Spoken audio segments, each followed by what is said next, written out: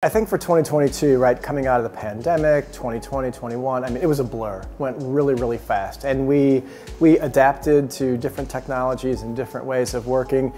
But the companies that are really going to differentiate themselves in 2022 are the ones that really get hybrid right. And hybrid isn't, half the team on Zoom and half the team in the office, right? There are tools and technologies out there to really think about the human aspect of hybrid experiences. So digital facilitation technologies like HouseSpace out of Finland, or a brilliant little startup, Toucan.events, a very nice, hybrid, very human behavioral science-based way of looking at hybrid rather than just, Teams and Miro boards and Slack and WhatsApp. That's really not genuine hybrid working. There's a lot of noise today about the Great Resignation, right, and the challenge. And prior to that, we've had discussions around the war for talent.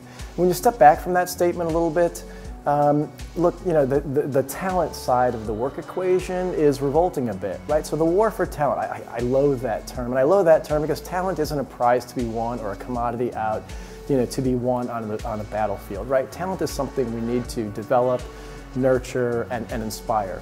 And so I think the organizations in 2022 really need to rethink their fundamental construct of talent, given the Great Resignation, given that it is a marketplace where the talent kind of calls the shots today. So those that are looking for a more flexible and hybrid workforce, so rather than captive talent and retaining that talent, for me, I need to be thinking about how I can tap into flexible talent as and when I need it. So move to perhaps, hybrid working, but think about a hybrid talent model as well. Yeah, so the third one, so, we got to weave technology in somewhere. So artificial intelligence is starting to mature a bit. And some of the challenges we've had, especially with machine learning, is, the key word there is the learning piece, not the machine piece.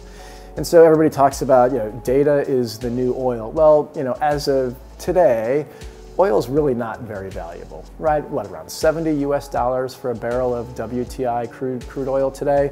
And I don't know about you, but I've never used oil in my life, and I doubt anyone else, listening to this has either. But what we have used is the byproduct of oil. Oil, once it's been refined, organized, structured into its valuable components to release value, right? The refining process, that's where we get value out of oil. And it's the same with data. And so over the last few years, what we've done was we've had this rush to machine learning.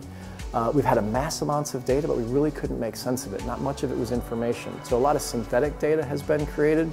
And I think in 2022, we're going to see some more legal cases around explainable AI. Tell me how your AI, how your algorithm came to that conclusion. Why did you serve that ad to me? Why did you exclude me from this opportunity? And so organizations who focus on explaining their AI and looking at that component of technology are probably going to be the ones best suited to,